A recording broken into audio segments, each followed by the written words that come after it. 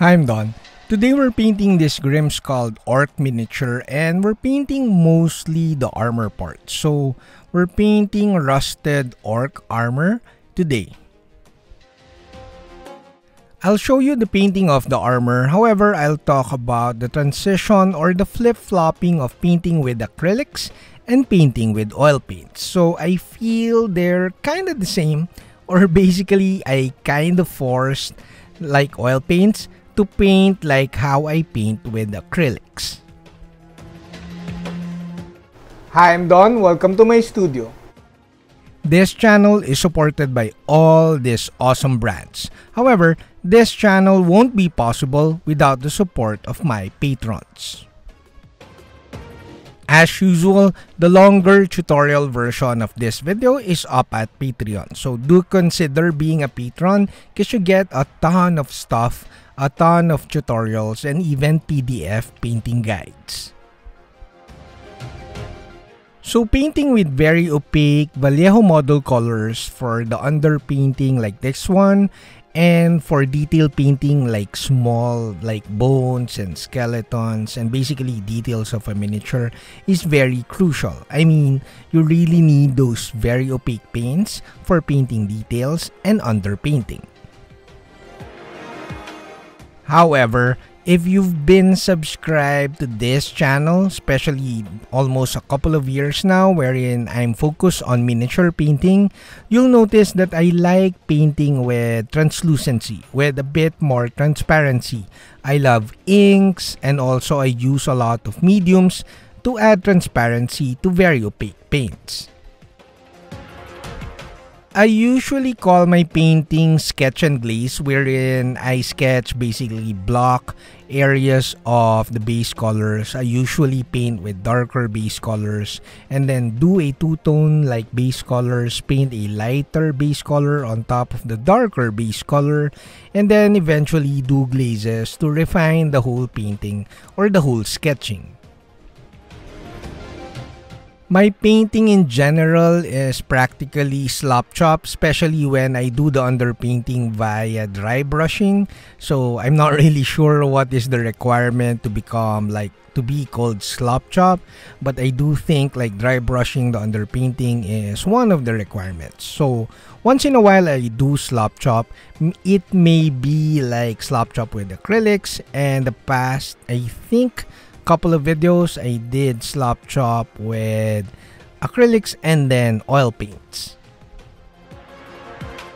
What makes slop chop or even the underpainting very crucial to killing procrastination? Like killing procrastination meaning sometimes you look at the model and you think too much on how to paint that model, and just painting burnt umber or dark sea blue or whatsoever darker base colors on the model will make you basically jumpstart the painting or the project. So this is one of the reasons I think why slop chop is very famous, because just dry brushing dark gray and eventually dry brushing lighter grays or even white will make you feel good that you kinda started the project really well, and then it's just a matter of painting translucent or transparent paints like inks and contrast paints or even oil paints on top of your underpainting.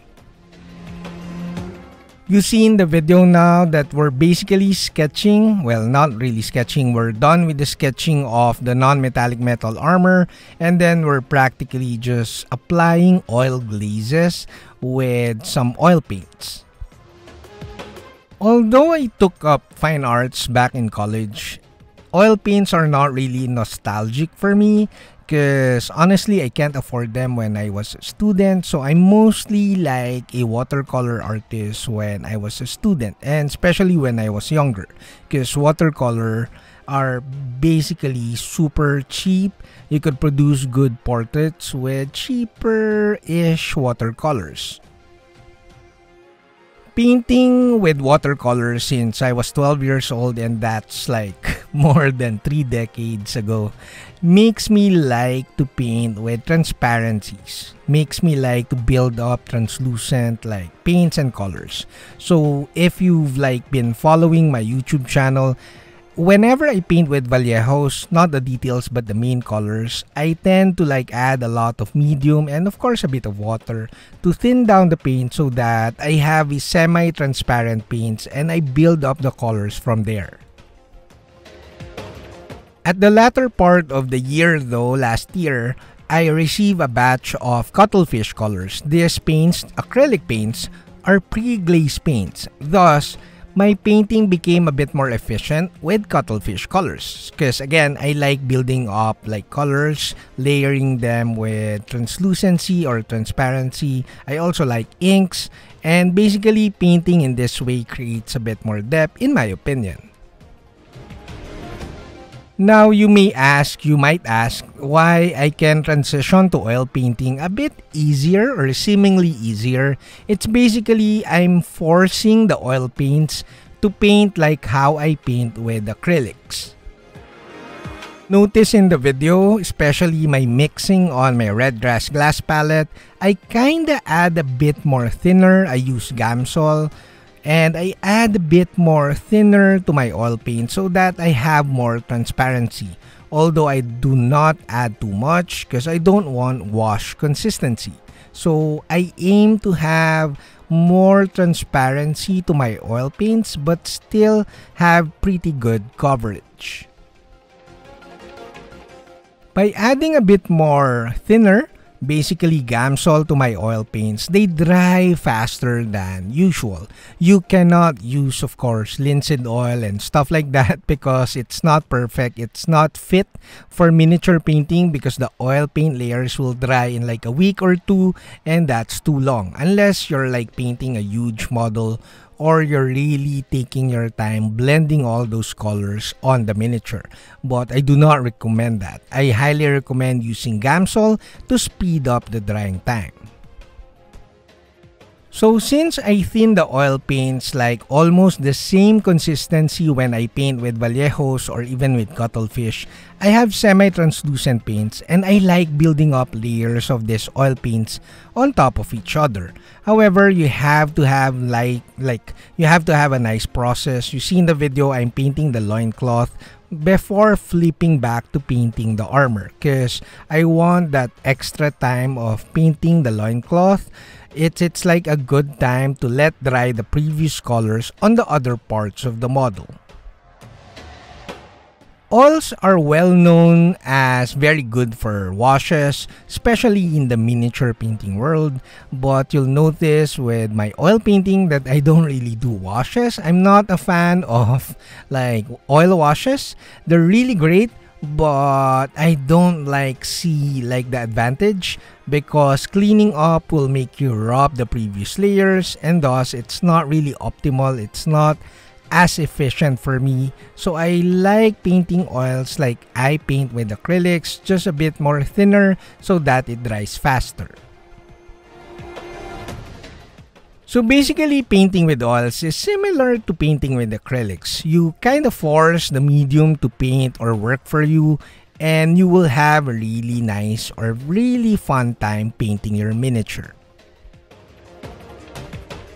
Now we are about done. It's time for our golden lemon reveal. However, before our golden lemon reveal, I just want to thank all my patrons again because without them, this channel won't be possible. Now it's time for our golden lemon reveal. So basically, you saw in this video that I kinda build up and stippled created texture with oil paints on the armor parts. However, initially we use acrylics, Vallejos to sketch where we think the highlights of the armors will be, and then we stippled added texture and colors and rust and verdigris effects on the armor. To finish up the armor, we use a bit of light gray as a pre-highlight color to identify where again the highlights would fall on top of the rust and verdigris effects. And to finish off the armor, we use final white highlights that we kind of blended with a clean brush so that it's not too stark and won't really affect the underlaying layers too much. I hope you like this video, guys. Again, the longer version is up at Patreon. That's it, Pansit!